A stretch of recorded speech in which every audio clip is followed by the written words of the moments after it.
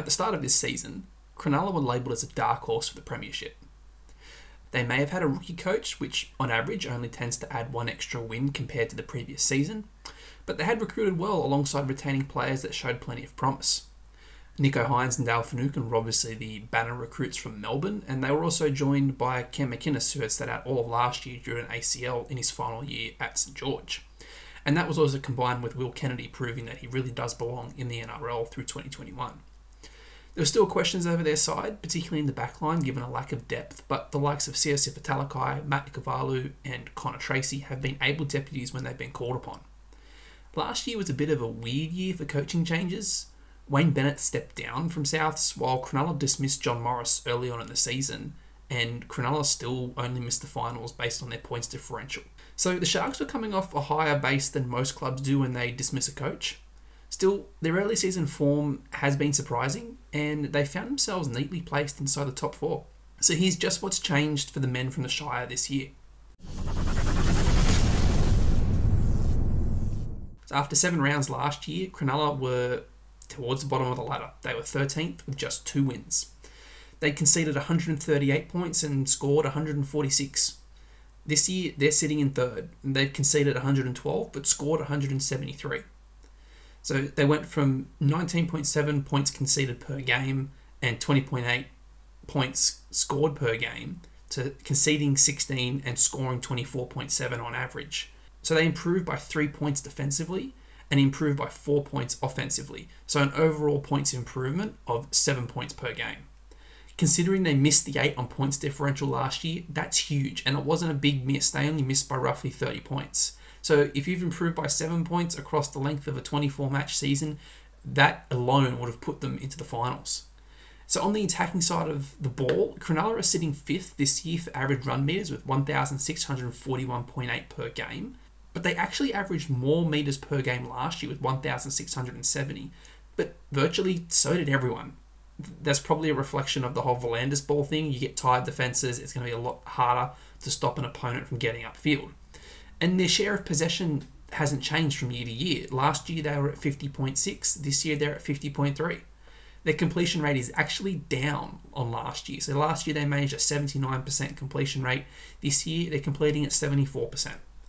But they have improved their try scoring by a whole try. They went from 3.6 tries per game to 4.6 tries per game this year. And their defence has gotten a lot better. They averaged 37.9 missed tackles per game last year, and this year it's 30.9. They're engaging the line more when they run, with 18.3 times per game to 19.6 this year, and they're offloading a lot more to 11.4 times this year from 8.5 last year. So all of those stats are very interesting, and there's a bunch of numbers that you can look at, but they're showing which outcomes have changed from last year. But we want to have a little bit of a look at why those outcomes are changing. So first of all, we can look at their personnel. Last year, they played Chad Townsend, Matt Moylan, Sean Johnson, Connor Tracy, Braden Trindle, and Luke Metcalf in the halves across the entire season. Townsend left mid-year, Johnson and Moylan were injured a lot, so you always got the sense that things never really clicked for Cronulla last year, particularly in attack. This year, luckily enough, they've only had to use Hines and Moylan in the halves, which is obviously a big benefit to them if your halves are the same from week to week. So Fitzgibbon's chosen his pairing and he isn't deviating and he hasn't been forced to by injury, which for Matt Moylan is a big thing for him to be able to play 7 consecutive matches. So with that continuity, you then get consistency, and it's really paid off. When you watch their backline shifts, they're pretty damn exceptional. Manly were on the receiving end of some of it, but for the best representation, we can look at their round 5 match against the Tigers, but I will get to Manly towards the end of this video, so if you want to have a look at that, stick around. So let's go to that Tigers match back in round 5. And their second try is a classic short side raid with Matt Moylan at his absolute best. So let's take a quick look at the personnel that each side has got. So as you can see there, you got Brayley coming out of dummy half for Cronulla. And the big thing here, notice the first marker. That first marker is Oliver Gildart. He's the Tigers' left edge centre. So he's out of position here, leaving Luke Brooks to fill his role. And Luke Brooks, look, he's a very good defender in the halves, despite his small size. But he's up against Jesse Ramian, who's one of the best tackle breakers in the game. So he's left to try and cover Ramian. And you've got Matt Moylan there, who's quickly counted the numbers, and he's worked out that Cronulla have a very simple 4-on-3. Now, plenty of teams can get this 4-on-3. It's choosing the right pass and how you execute. Some go through their hands too early and cramp themselves a room and end up over the sideline. Others go to the winger too early, who himself is forced to come back infield. So a lot of this, despite having a good overlap, is going to rely on Matt Moylan and how he executes this play. Now, he's obviously playing this off the cuff because you've got Nicho Hynes on the left edge of the ruck. He's got two forwards set to run decoys for him. They've got Will Kennedy out the back. But it's clear Moylan sees something, he's called it, and Brayley has responded. And Brayley is an underrated hooker in the competition at the moment. He's very kind of Reed Marnie-like in his ability to kind of play just out of dummy half and bring his playmakers and forwards onto the ball. And so he's a fantastic player for Cronulla, and he's kind of exactly what they need at dummy half. He doesn't need to do too much because of what his halves are doing and what his fullback can do, but when he needs to do something, he does it well. So as I said, you've got Gildart there caught at marker, Brooks at centre, so Moylan plays direct, and he attracts Jacob Little. And Little's the hooker, and he's defending on a short side here, which isn't fantastic for him. But he doesn't completely get the Tigers up and completely attacking him in terms of they haven't all sunk in on Moylan, but he holds Little up. He doesn't allow Little to slide out, and he doesn't allow the inside pressure to get to him and play too early. You know, Britton Nakora running a really hard line here as well, and then obviously you've got Ramian and Katoa outside him. So they've found the weakness here and they're going to exploit it.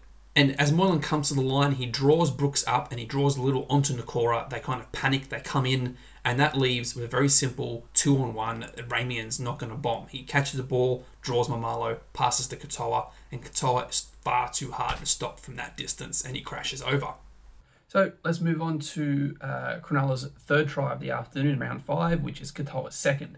And this time it's a bit more of a structured play. They go into the right edge from here. So you've got Brayley flinging it out to Moylan, who's at first receiver, and you've got Hynes looping around the back at second receiver. It's actually interesting that they're doing this with a right side shift. It's not Cronulla's typical option to play. So last year they scored 30% of their points down the right and 43% down the left. This year they've scored 35% of their tries down the right and 46% down their left. And the remainder of those stats, they've gone through the middle. So we go to the tackle, you've got a settler from Finucane. And then the Tigers have miscounted their numbers on their left edge. They've got 6 defenders, but Cronulla actually have 8 attackers, and you can only see 4 of them because the rest of them are out of the shot. So it's great depth from Cronulla, which is why you can't see all their attackers. It gives themselves plenty of space and time to play. And the Tigers' defence is very passive. It's not up and in there waiting to see what unfolds. And that's the problem, is when you have 8 attackers against 6 defenders, if you're passive, you're going to end up with an overlap because someone is going to make the wrong decision.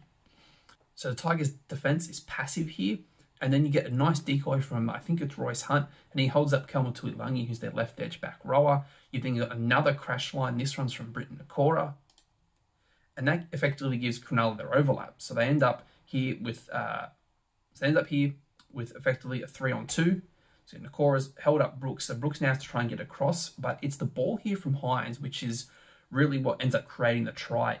He cuts out Will Kennedy, so he throws it in front of him, bringing Gildart up, who thinks Kennedy's getting the ball. That puts Ramian on the outside of his man, and then again, it's pretty simple. He draws Mamalo, gets the Katoa, and whilst there is cover defence coming across, Katoa is one of the best finishers in the NRL. He's not going to bomb anything from there, and he quite easily ends up crossing for his second of the afternoon.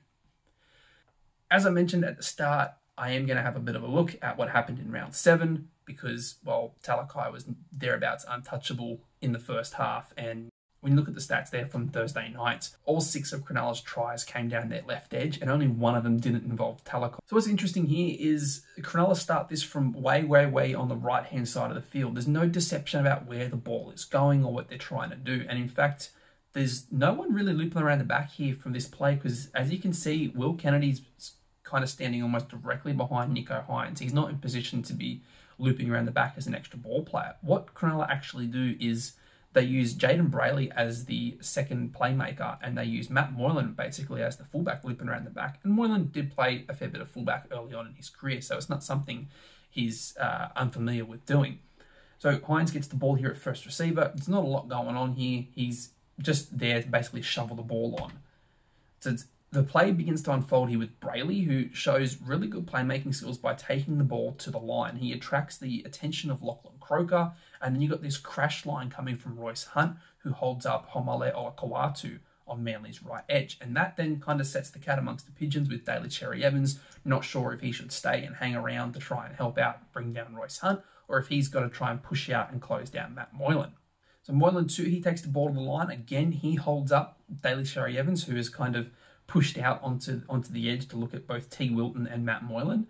And it's the line here from Wilton that also holds up Morgan Harper. And he doesn't hold him up that much. I mean, he's kind of ends up a step behind Siosifa Talakai, but Talakai is a very mobile fridge at this point in the game, and Harper is having a hell of a time trying to control him. And this ends up looking far too easy for the NRL. Talakai gets the ball, he scoots around Morgan Harper, who shouldn't really be getting beaten like that, and then he throws this nice little dummy, sends Jason Saab for a hot dog, who goes out after Molotalo, and Talakai ends up crossing untouched. And all of this kind of just comes back to Cronulla's slickness in attack and everyone running the correct line, no one running into defenders, causing an obstruction, and their ball players not second-guessing themselves and just seeing the weakness and hammering away at it. The slight hesitation here from Morgan Harper is essentially what ends up creating the try, but it all comes because Manly's defence gets compressed and then they have to try and fan out against the Cronulla side that is pretty well drilled at this stage of the season.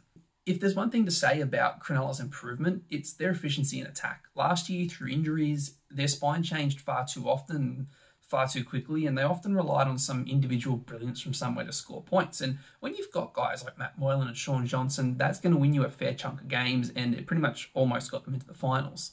But to go deeper, to actually make the finals and go deep into September and hopefully get into October for Cronulla, you need to be a lot more consistent in that. And so far this season they are, apart from kind of their showing up against Melbourne, which kind of showed them how much further they've got to go in the game. You know, Melbourne are still one of the premier teams in the competition. They may have changed a lot in the past 5 years or so, but again, they've still got the defence to beat other supposed heavyweights, and they've got the attack to put on the points when they need to. But for Cronulla, they're very well drilled in attack this year, and they're more than capable of attacking an opponent with repeatable attacking shapes that allow for minor variations to keep defences guessing. I'm not going to get into it too much, but this play early on in the half, early on in the match against Manly, eventually leads to T. Wilton going over untouched on the left edge. They end up committing so many defenders to get across to cover Talakai. They end up leaving this gigantic hole for Wilton just to stroll through off a short ball from Matt Moylan. It's not too dissimilar to this play. It's a little bit closer to the goal line, but it's simply Cronulla running the same shape over and over, but running it incredibly well and with variations every time so defenses can't get settled on who's getting the ball when, so they can get up and jam them.